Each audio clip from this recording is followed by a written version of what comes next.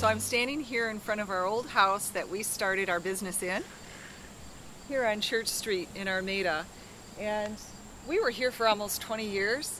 Our 5 children were raised here. 3 of our children were born here in this home with midwives. And this is also the Birthplace of Achatz Handmade Pie Company. We had a big swing set out here. And behind here over by the pool was our, what we called the carnival hut. And it was a food trailer. And so that would be parked over here in the yard. We converted the back room over here into our little commercial kitchen. We brought the 3-compartment sink in. We brought the stack of ovens in. And we worked real hard out of this little back room for about 2 years. We were busting at the seams here out of the house too. The business was really booming and it was very successful, and we knew we couldn't stay here in this residential neighborhood for too much longer. Like I said, we had another refrigerated truck parked in the backyard right next to the sandbox. We had our van and our other trailers parked over here. And every week, especially during Thanksgiving, we would just have a huge mound of garbage out front here by the mailboxes. We'd have all those aluminum, all of those number 10 cans here with all of our pumpkin pie filling and our evaporated milk cans, and it would just be really embarrassing. This is a really great neighborhood, and our neighbors are just the best. They're so sweet, and they loved pie too, so it wasn't too hard to convince our neighbors to allow us to stay here for as long as we could. You know, we actually even had a semi-truck pulling up here down the side driveway off of Depot Street, and you know, semi-trucks are not allowed here on these residential back streets in a small village that we live in here, so we were able to get them to pull in here. So it was really a great spot, you know, to start a business out of your home. And the people that live here now, you know, I'm so happy to see that they love the house just as much as we did. They're keeping such good care of the house, all the pretty flowers and the flags and everything, and that's really sweet, and I'm really happy. So in another video, I'm going to talk to the new owners of this house, and she's actually starting a chocolate business here out of the back carriage house. And so she had told me last week that she had the city sewer and water hooked up to that back barn there, and she's going to have her little business out of the back here. What a pleasure, what a convenience to be able to do something here out of your home. So she may be under the cottage food bill, or she may choose to be inspected by the Department of Ag. Here in Michigan, you can sell up to $25,000 under the cottage food bill before you need to get licensed. Anything over in that, you need to go through Department of Ag, you need to get inspected. So in 1993, when we wanted to bake a few pies here out of the house, we weren't sure legally if we could really do that.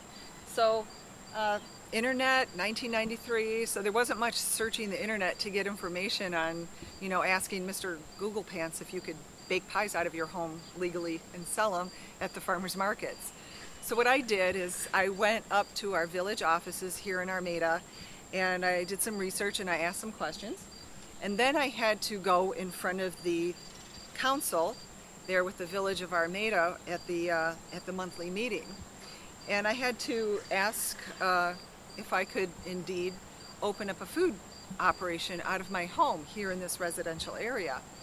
And you know, they asked a lot of questions. What are you going to be doing, Wendy? I'm going to be making apple pies out of my home. How many are you going to be making? Okay, and they said, you know, that sounds great, and it's okay here in our ordinances. They were prepared, they knew I was coming, and they had a list of questions. You know, would you have semi-trucks coming up and down the street like we talked about before? And I said, no, they'll come through this other side here. And so when I was at the board meeting, a lot of information was shared, and one of the things that they said was that I could actually have a little sign out here in the yard. And it could be so big, I think it was 4 feet by 2 feet. I could have the name of the business, and people could come here to the house and buy pies. And that was allowed here in the village of Armada. And I just remember at the time thinking I wasn't interested in having people pulling in and out of my driveway all day and night looking for pies here. And I thought, you know, I needed to either set hours or just not have a sign out here at front, not bring a whole lot of attention.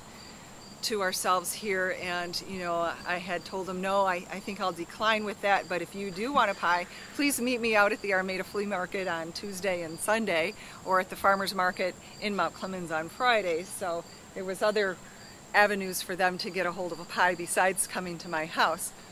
We have 5 kids, they're out in the yard playing, so I just wasn't interested in that at the time. We did, however, allow people to come to our house and pick up their holiday pies. So Thanksgiving time, we were open for people to come and pick up their special orders that they had pre-ordered, and they would call us and place their order. I remember Easter here being really busy too, so Easter, Christmas, Thanksgiving, the big holidays like that. But you know, we realized soon on that we were going to outgrow our little back room here at the house, and we really started to bust at the seams. Like I said, our business was overflowing into the rest of the house. We had taken up all the space in our carriage house, and we had a couple of trucks, like I said earlier, and it was just getting too big to stay here in our private residence. In 1995, we bought a 10-acre apple orchard just down the road here. Mr. Mahaffey was selling his orchard. He wasn't selling his orchard. I asked him if he was wanting to sell, and he told me, yep. So in another video, I'll tell you all about how we came about moving out of here and onto our 10-acre apple orchard that we still own today. So thank you for joining me today on this magical history tour, the Birthplace of Achatz Handmade Pie Company.